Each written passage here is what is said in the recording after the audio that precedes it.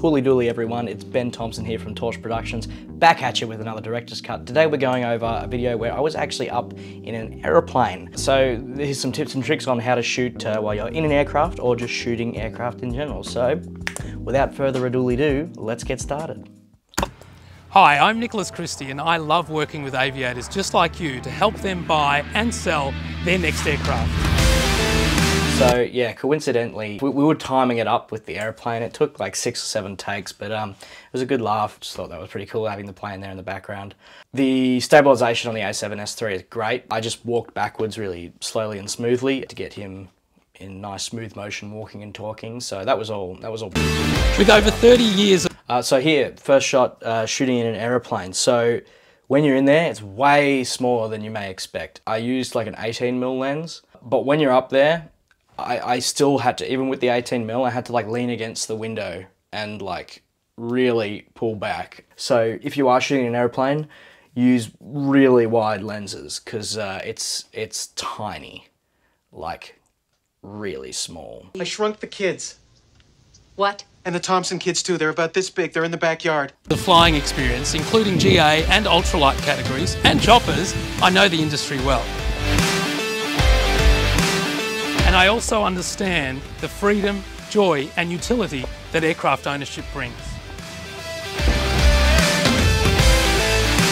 So with those shots before of the pilot's logbook and everything, I just knew that if the video was going to be around 2 minutes, not everything can be in the hangars and everything.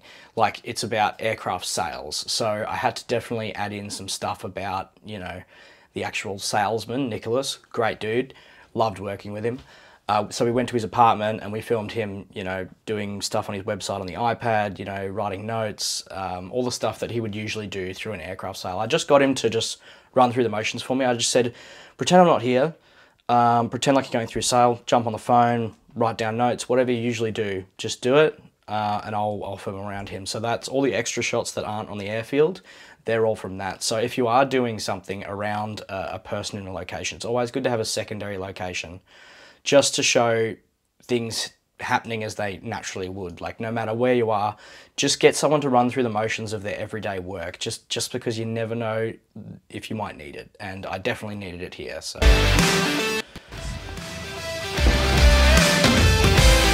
So, fun fact, you'll actually see here, that's my business partner Brandon's hand, because the doors are actually too heavy to pull apart by yourself. So so we just had him behind the scenes there doing that. But I thought it had a pretty cool effect. Unfortunately, yeah, just on the camera's small LCD screen, I couldn't really see that his hand was there. So if there's any gripe I have about that, it would have been better if I had a monitor attached to the camera. I really like these shots here just because it shows some depth for once, you know, because being an airfield, there's not a lot of stuff. It's just all a bit empty. There's no sort of foreground, background kind of thing. It's just kind of flat. So when we were around the aeroplane, I tried to get as many sort of interesting angles as I could. So I just, once again, I asked Nick to go through the motions of, you know, servicing an aeroplane and doing the checklist before flying. And I think it came out really well. Flying is safe. We trust our aircraft systems and training to get us through. But when it comes to executing a risk-free transaction when buying or selling an aircraft, it's not always as easy as it sounds. And this is where my passion and experience comes into play. Whether you're a buyer or a seller, I've developed methods to get results quickly and effectively while mitigating risk. I know him as an aviator. I trust his knowledge. Okay, now with this stuff, the dentist office, because he wanted a testimonial within the hero video just to, you know, back him up with some authority. And it was a really, really good guy, Dr. Jerry Rogers. He was a cool dude. He's got a sick airplane. I think he's got a helicopter coming too. Really cool dude. But the dentist office, you know, they don't look that great. It was really hard to get all the lights and stuff in there because it was pretty cramped. So not overly happy with this, but it is crucial for the video, so it's all about a bit of sacrifice here and there. Reputation that comes before him, all of those added factors of the infrastructure that enabled me to sell the plane easily, without stress, at a price that was more than appropriate, I believe, just made the process very simple.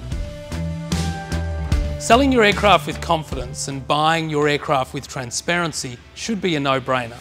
That's why I created lightaircraftsales.com.au, a marketplace to help. So when I screen record things, I use OBS, which I'm actually using right now because it's free and there's no sort of screen lag or anything. Just works really well. If you need the portrait version, the iPhone's screen recording function is actually brilliant. I've never had a problem using that. So, and then I just airdrop it to my Mac for editing. So it's super simple, especially when you're talking about websites. You definitely want to get some live scroll through as opposed to static screens. The live scroll through just looks way better and it shows a bit of the website's functionality too. You just got to make sure it's a polished website, obviously, which this one is. It was a pretty good website. So buyers and sellers transact with ease while knowing that we're here to help every step of the way. Whether you fly for a living, you need aircraft for your business, or you fly recreationally, we trust you'll enjoy using our website and brokerage services, and we look forward to meeting you very soon. Inquire today at lightaircraftsales.com.au. I really wanted to make it sound like, it's a little gimmicky, I really wanted to make it sound like, you know, it was coming through the headset.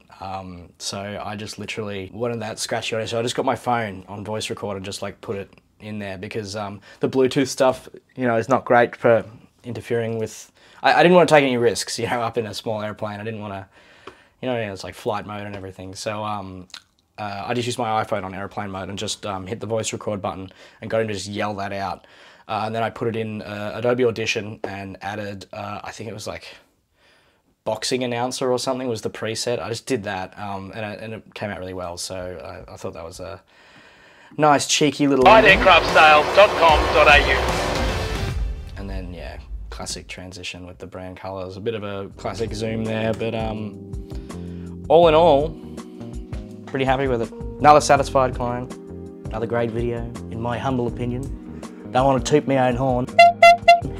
If you think I missed anything or you have any suggestions about how you would shoot in airplanes or aircraft, please leave it in the comments. Leave a like, subscribe, and I guess I'll see you on the next TorchT Director's Cut.